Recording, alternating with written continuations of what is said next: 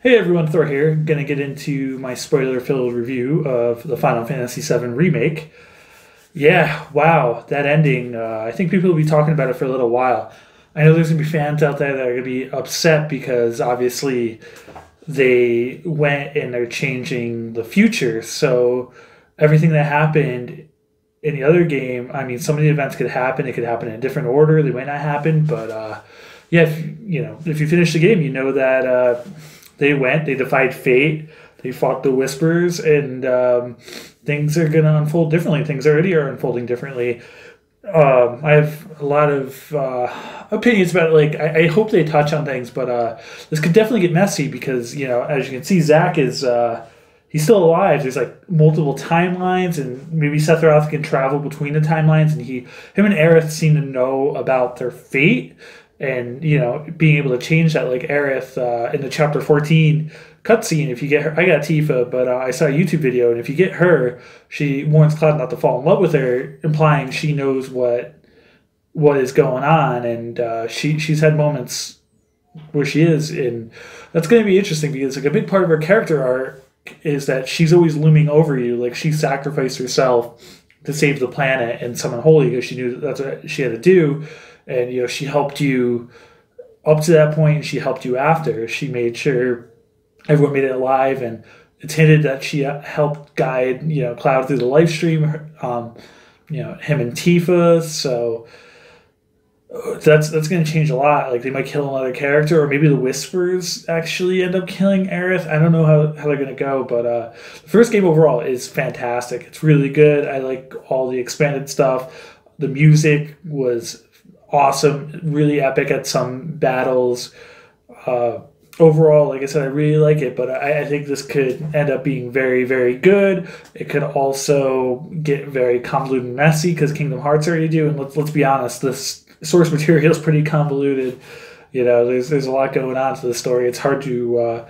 I had someone ask me the other day, like, "Oh, what's going on? What's the story of this game?" And it's like, "Oh man, where do you even begin? Because you don't even get it in the right order." And I probably didn't fully grasp it because I played it when I was like six, or no, I was probably like eight. Sorry, eight, and I definitely didn't grasp the whole story till a couple of playthroughs. And probably when I was a little bit older to finally get everything that went down and everything going with the game.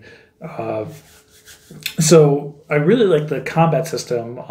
It definitely should. I think this combat system has been kind of around for a while because if you think about it, Square kind of did this with Parasite Eve, like way back around the time Final Fantasy VII came out. Parasite Eve, you had an ATB. I mean, it's a lot more simpler than this one, but you had an ATB, and you could use your abilities, and you could shoot your guns. And then, Final Fantasy 13, Final Fantasy 15 are kind of similar to this battle style, but it seems like this new iteration is definitely more modern.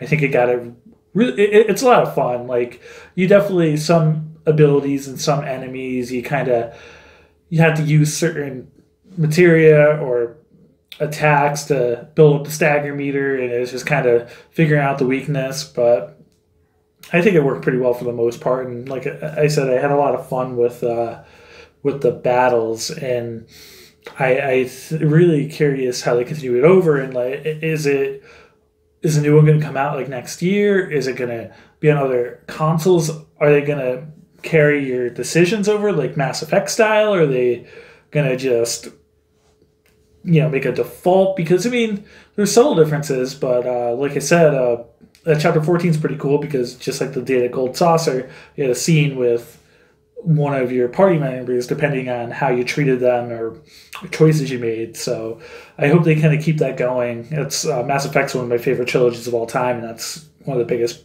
parts I enjoy about it. So it'd be really cool just to see everyone having a little bit their own personalized story, if you will. And I'm seeing all sorts of theories out there, with the different timelines and things. And like Cloud's appeared in so many games, so the alternate timelines can, he's got, he went to Ivlis and Tactics.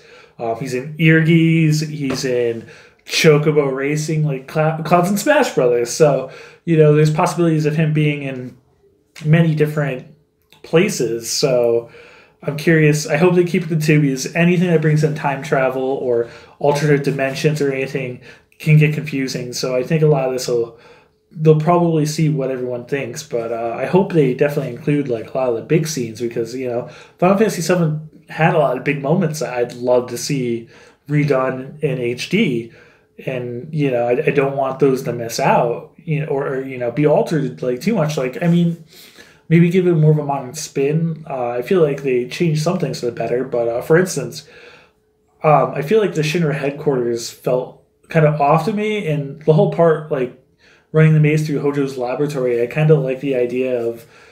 I kind of prefer the way the original did it, where you got locked up and then, the Genova Sephiroth brought you, killed the president and brought you, unlocked the door and you just followed the blood trail and it just kind of showed how powerful Sephiroth was. And this one, you actually fight Sephiroth. And it shows that Cloud's like a lot stronger at this point than he was in the original game because he can go toe to toe with Sephiroth. I mean, this isn't the real Sephiroth. The real Sephiroth's got to be in the Northern Crater, unless this is one that can traverse through different time periods. So like, and Zack being alive is a whole other thing. For all we know, maybe Zack in his timeline went back to Shinra and he's that new soldier that I can't remember the name of. I can't wait for the second part, and I recommend, even if you got it spoiled, to play this game for yourself because it is definitely worth the $60. And even if the other parts don't live up, at least we have this like great brought to life Midgar section that we can really appreciate. And I'm currently going through hard mode, and I can't wait to platinum this, and I'm having a lot of fun with it. And talking to my friends about the different theories. So we'll definitely be talking about that for a little while. So, like I said, go play it for yourself. Thor out.